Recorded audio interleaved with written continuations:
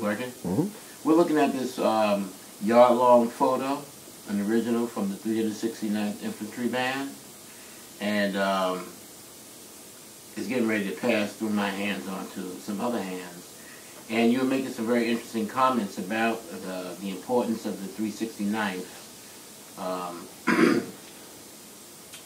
band and their some of their historical contributions to African American classical music. Could you give us a brief comment? Very sure. The 369th, also known as the Hellfighters Band, were both a combat unit and a musical unit. And they were decorated as being particularly effective as fighters in the war, predominantly in Paris. But they're even more famous for introducing jazz, at the time called ragtime music, to Europe. And they were the toast of Paris. And in fact, when they got back to Harlem, they walked up Fifth. They had a parade for them, going up, starting in Midtown, Fifth Avenue, going all the way up to Harlem, on Fifth Avenue, led by James Reese Europe, one of the first, I guess you could say, one of the first big bands, you know. And so, not in the Fletcher Henderson sense, but in the sense of introducing African American classical music in a large format, even larger than the classic big band, you know, that came through Fletcher Henderson and Duke and Count Basie and so forth. Now, was this during the war, pre-war? This is during the war. During the war. Where were the venues? So what venues that you know of? Yeah, in Paris, I don't know the name, they were doing parades. They were playing outside, right? So this is in the days, you know, the early days of jazz, it was more of an outdoor than it was a parlor function.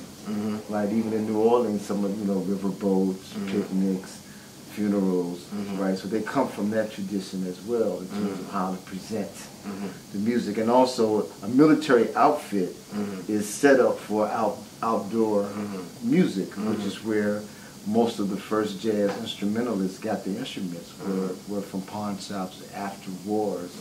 So this was during the First World War. Interestingly enough... This is during the First World War, not the Second. That's correct. All right, so this band here, are these World War I or World War II? This would have to be World War I. Why would you say have to be? Was the 360, did the Hellfighters have a band during World War II also? Well, not to my knowledge. This was something that was led by Europe, who unfortunately didn't live to the Second World War. He started the Clef Club up in New York, you know, the first kind of music organization run for and by black musicians. This was also started by James Reese Europe. Now, after Europe, did he have someone who stepped into his shoes in the 369? Because they were a military outfit. The reason I'm asking you that is because I know some of my grandparents and some of the other elders in my family in particular were in the 369, not in the band necessarily, and the 379. Do you think it faded out during World War II, or are you saying you're talking about the beginning of it? I'm just talking about the beginning of it. I don't know what happened after Europe. Right. After James Reese Europe, that is. I'm not sure. You know, he was killed by his drummer. What? Yeah, he was stabbed to death. In Harlem? I believe so. Then he made it through the war. He did make it through the war, though.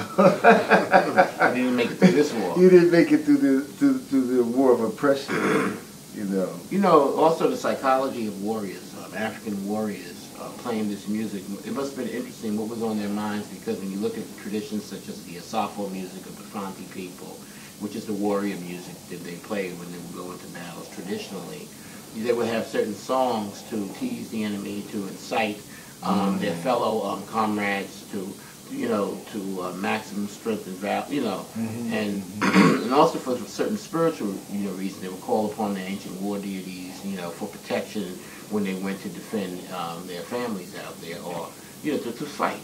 Right. And I'm wondering what these men, who were definitely victims of racism back at home, and definitely victims of racism in the wars, because a lot of times they're put on the front line.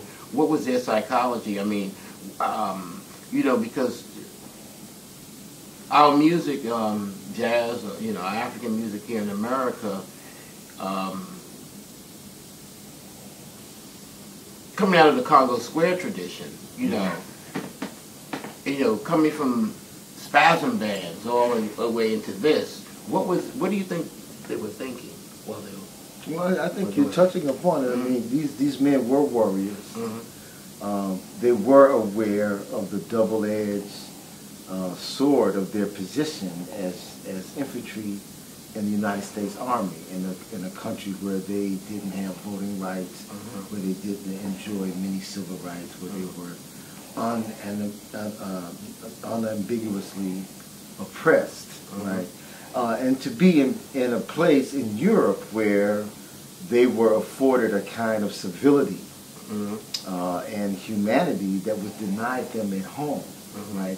So that was always something. When you read the comments of the people in the band, they talk about the civility with which they were treated there, and the adoration that they received for this innovative music, right? So there's two things. There's the basic human level, but then there is the recognition of artistry, creativity, of cultural contribution, right? Something that really Africans are still struggling to attain in the places that they call home, right? And so here they were fighting a war, actually being an ally for another country and being effective for them, and being valorized as men in the sense that men was understood in those times of valor, strength, warrior nature, and the like, and as intellectual producers of culture.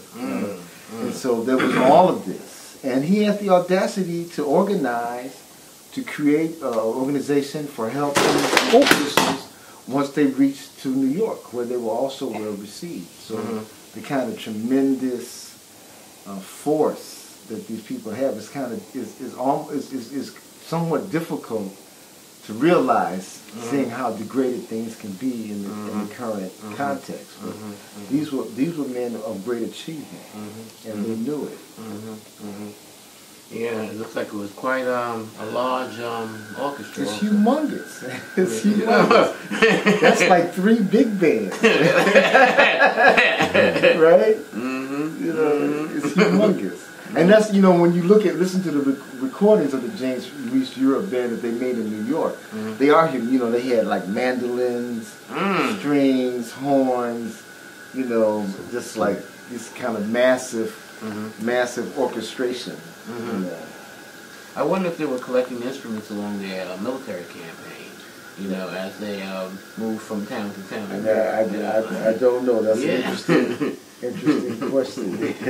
Where did they get their reeds? You know, where did they get their reeds? You know, those are historical questions of some import.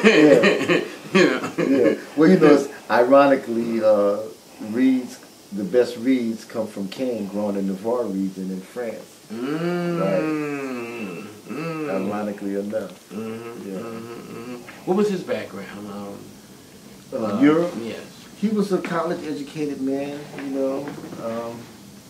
He was, you know, what we would have called in those days a race man, person, you know, who had a certain amount of militancy, you know.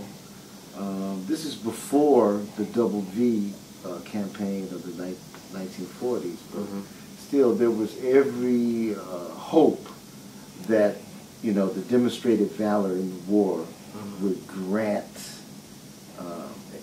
black people a different status at home. You know, after all, they were supposedly making the world safe for democracy.